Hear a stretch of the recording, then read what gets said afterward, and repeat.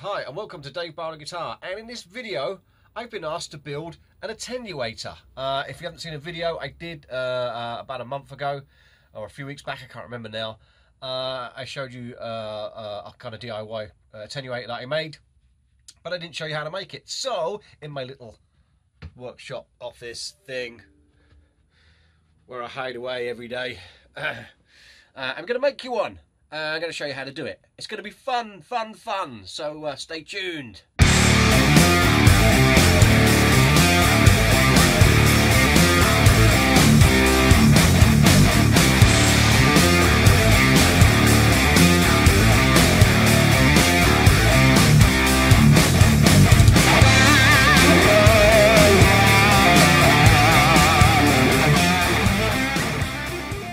First, got my little list here, right, got that. We will need a stomp box enclosure. That's the first thing we're going to need, one of these. As you can see, well, let me tell you what stomp box enclosure is. I got this off of eBay. It is a 1590 BB stomp box. They call it a large one. That's kind of largest one I could get. I wanted to get one slightly larger just to allow for heat dissipation, but this will do for what I want it for. Obviously, I'll put a list in at the bottom of the video, so don't worry about that. But so yeah, so as you can see, with this stomp box enclosure, I've already pre-drilled some holes to allow for cooling. And also pre-drilled the hole in the top. Now, I was going to show you where and how to measure these holes out, but everybody's going to probably want to have a slightly different design. So, you know, you drill the hole where you want to. You know, obviously, you got to make sure you got plenty of room for the next thing that you require, which is an Lpad attenuator. This one will take up to 100 watts, and it's 8 ohms. If you want a 16 ohm one, good luck to you, because I've been looking for them everywhere and I can't find them in the UK. In the US, I think you can get them a lot easier, but for some reason I can't get hold of them here that easy. But anyway, I'm generally using 8 ohms mostly with my gear, so that's what I'm gonna build. So that's called an Lpad attenuator. The next thing we need is a jack socket. It's one of those. Nothing special, just an ordinary jack socket, mono. One of those. What else do we need? Solder. We need some solder. Got some here. And we need a soldering iron. Got one of those. That's it. I think that's all we need. Obviously, the attenuator comes with its own knob, so you can use that if you want to, or you can use a different one. You can use a guitar knob, or whatever you like, whatever you can fit on it. Anything goes, right? So let's crack on with it, and I'll show you what. Oh, so I missed something. Hang on. You need some wire. This is speaker wire, speaker cable. I don't know what gauge it is. I've had it for ages. I bought it from our hardware store before they went bust. Maplin's, if anybody's heard of it. I bought loads of it, but it's just normal speaker wire. I use it quite a lot for rewire speakers here. But that's the stuff that you would find in a 4x12 cab or on the back of your combo. That's what they use, this kind of speaker wire, as a general rule. So that's what I'm using to hook everything up. Preparation. First things first, I want to remove the cover of this Lpad, because by doing so, I'm kind of aiding it to keep cool. The name of the game is to keep these cool. You want it running cool. So I'll just get that done, get that off. Just screwdriver. There's some four tangs. Just bend the tangs over.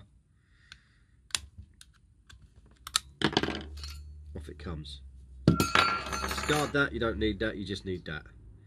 This is the Lpad. We need to decide on where this Lpad is going. I'll show you the reason why. The input and output is here, so I want it so the input and output comes out the back. So if I look that way, and I want to be able to turn it on, turn it off, or bring up the volume by going this way, that direction, and then backing off the volume that direction. Input output there. So in order to do that, I have to have the Lpad in my box that way round. Okie dokie. Not that way round. This way round. So decide on that. I mean, you can have it any way round you like. It doesn't matter. But I prefer it to be that way around in this case. Okay. Cool. So I'm going to roughly measure my wire from here. I'm going to go around there. Just have to go to that one. Just have to go to that one as well. So I'm going to need about that length of wire. About that length of wire. That's it. So I'm just going to strip that wire, get everything in place, and you can see the next step.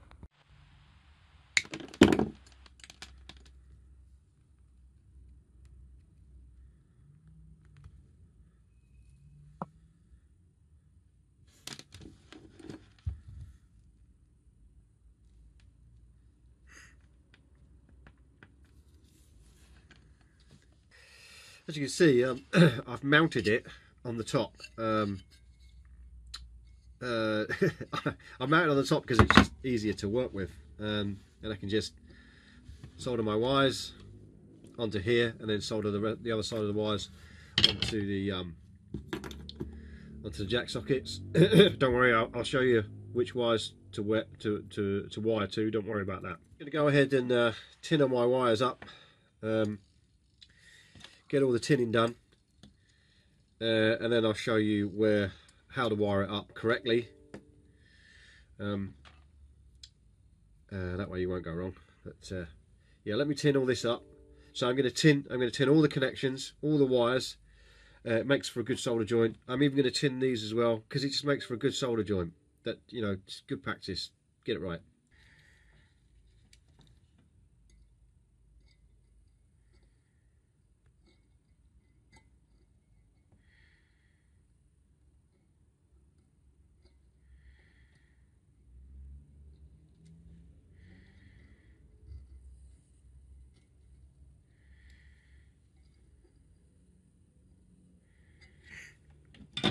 I got 2 red wires and 2 black wires. Well, it's a black wire with a red stripe on it, but it's mainly black. So 2 red, 2 black. I'm going to wire 1 red here and 1 red to this terminal. So 1 red wire to this terminal, 1 red wire to that terminal.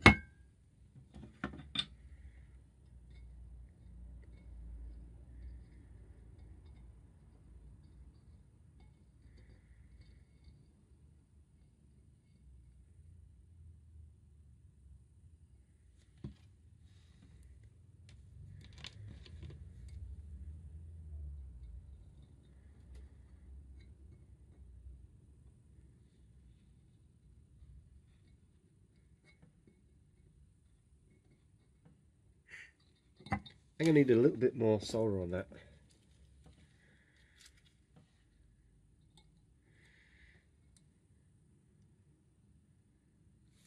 Better.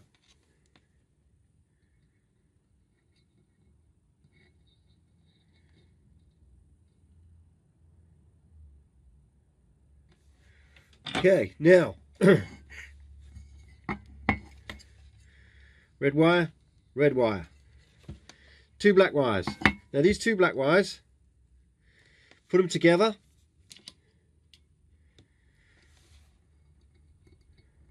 Solder both of the wires. Let's get them both in that terminal.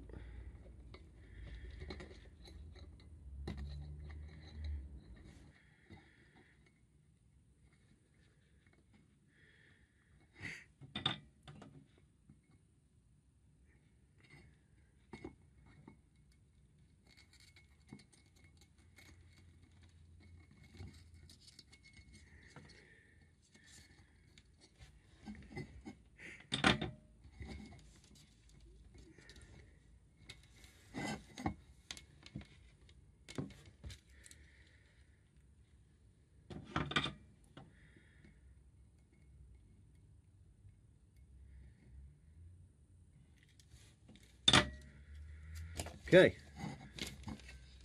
red, red, both blacks.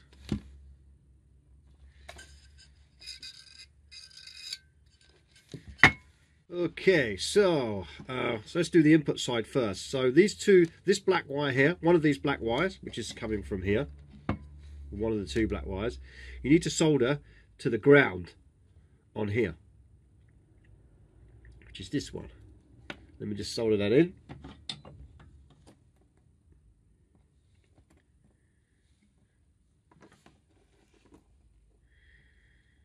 As ever, it's awkward in front of the camera.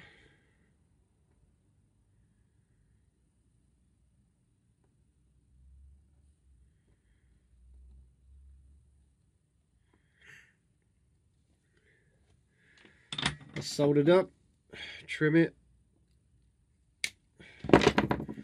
So that's soldered in. Nice and neat solder. Okay, and the same. So you get your output, which is this one here, and you solder that also to the ground, which we'll do now. Might need some more solder on this. Yeah.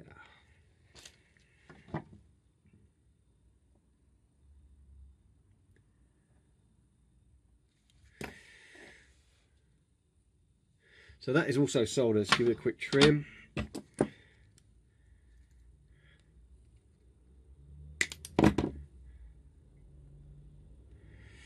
So that is soldered as well. So that's that part soldered. So the other thing to do now is what we need to do is solder the other two red ones on. Now you might think that this one goes here. Let's see if you can see this.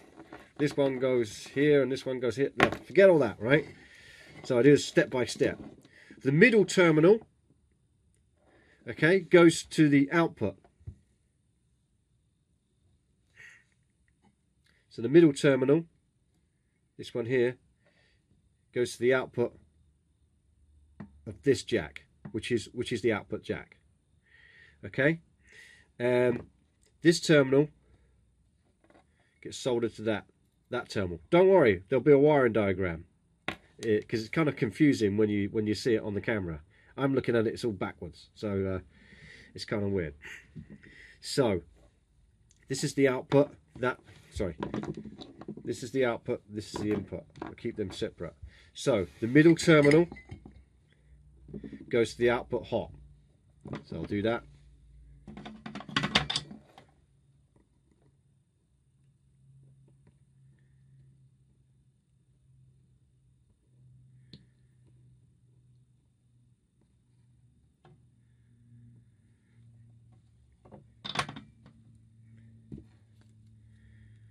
Trim it.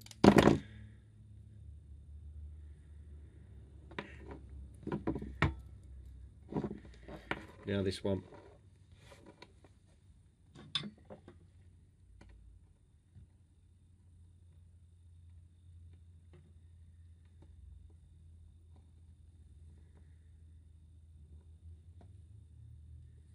So just double check some of my soldering, make sure I'm happy with it. So I'm going to try and show you this, how this works. So here's the Lpad. Here's the three terminals. So we take this terminal here. You've got the two black wires, and they're going to the ground connection on the input and the output jack. These two jacks here. Okay, two ground connections. Then you've got this red wire from the outermost red wire of this terminal here going to the hot on the input jack, which is the left side here, and then the middle terminal red wire goes to the hot on the right hand side, which is the output. Okay, so what I'm going to do now is I'm going to put it in the box, so you'll probably be able to see it a lot better, and you see it taking shape when it's all in the box.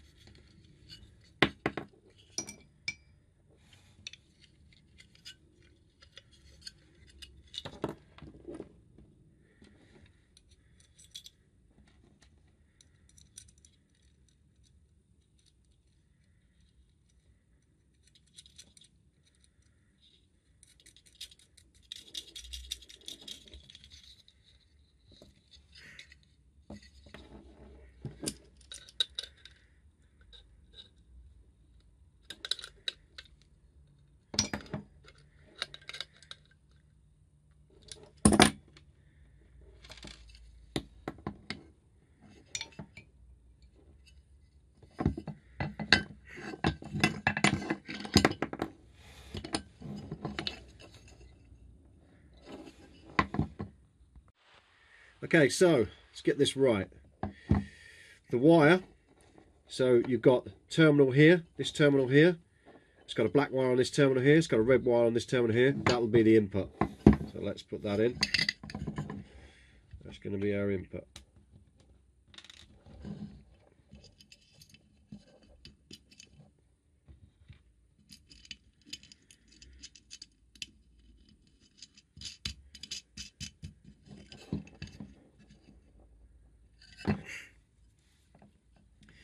Now, this one, that is our output.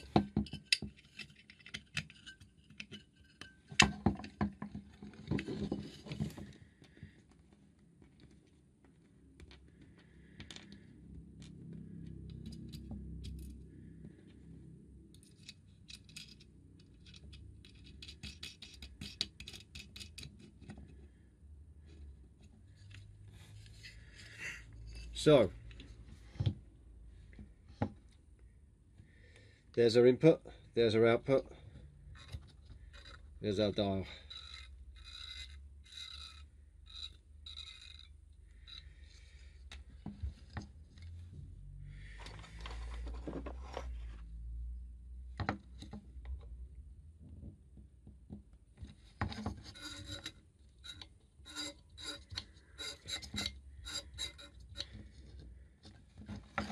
Let's put it together properly. Okay, so it's all in.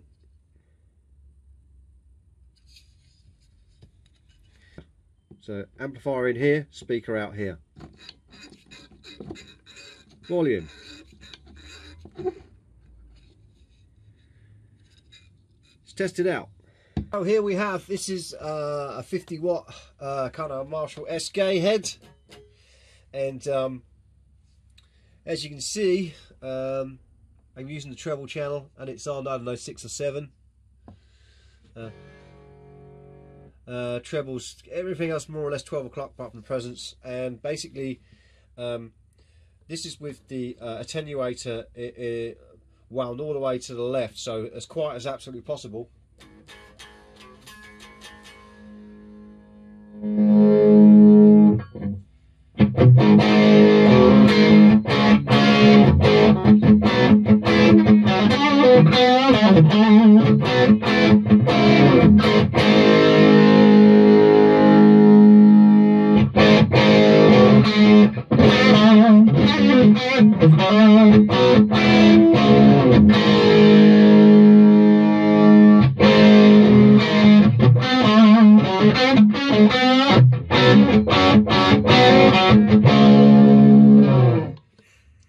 Maybe you can hear it, maybe you can't. Obviously at the lower levels, you know, the sound is a little bit muffly, but as you open it up and you get around to 3/4 to halfway, you get into kind of near on a gig volume, but you're pushing your amp as well at the same time. So this attenuator is doing a great job.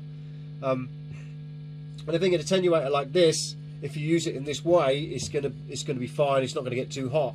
Obviously, if you've got that back right off and you're pushing your amp and you're just going for it for hours, that's going to get quite hot. I haven't tested it for hours and hours. One of these Lpads. This is a 50 watt head, but 100 watt Lpad, so it should be fine.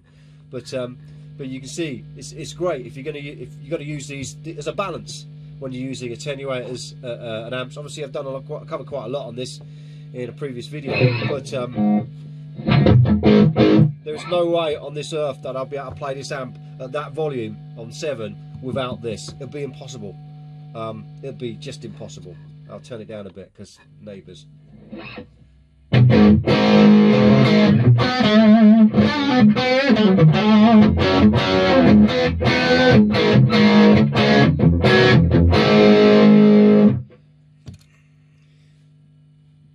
There you have it.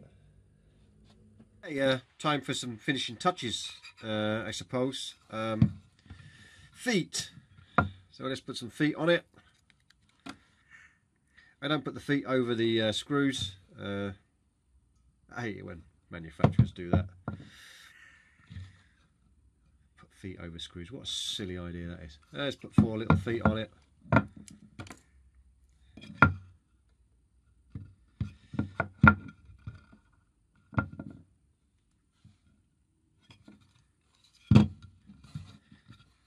Cool. Now it's got rubber feet. Won't slide around. Cool. Okay, so we are all done. This is the attenuator. Obviously, you can dress it up a bit. You can paint it. You can do whatever you want with it. I just left mine, you know, as it is. It's, you know, it's just a tool for me. That's how you make your own attenuator. I clearly marked in and out.